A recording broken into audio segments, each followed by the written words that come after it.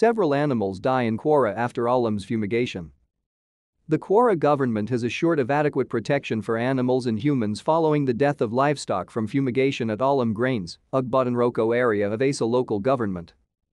This is contained in a statement by Okanlawon Taiwo, spokeswoman for the Ministry of Environment in Ilorin. According to the statement, some animals died from fumigation carried out on Olam's premises. It stated that the Commissioner for Environment, Remilekun Banigbe, gave the assurance when she led a team on an inspection visit to the company to ascertain the level of damage caused.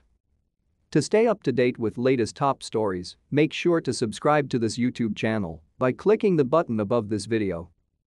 She explained that the cause of death of the animals would be investigated thoroughly to forestall future occurrence. She told the Mogaji of Ogbodonroko land, Alhaji Ibrahim Babatunde Ajape, that the state governor, Mallam AbdulRahman AbdulRazaq, is concerned about the well-being of all the people in Kwara, said the statement.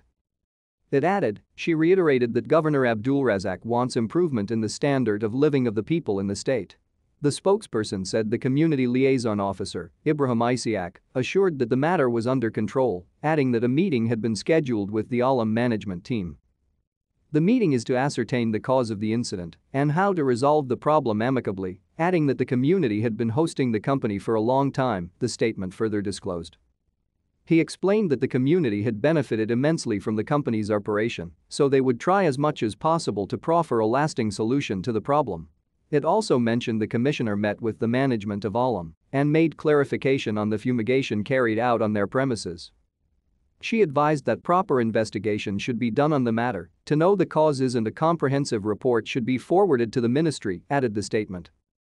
Olam's HR manager, Solomon Macand, pointed out that they had met with the community to take adequate measures to address the incident, said the statement. Macand promised that an autopsy will be conducted to know the cause of the animal's death and a comprehensive report will be submitted to the ministry for further necessary action, the Kwara government's statement explained.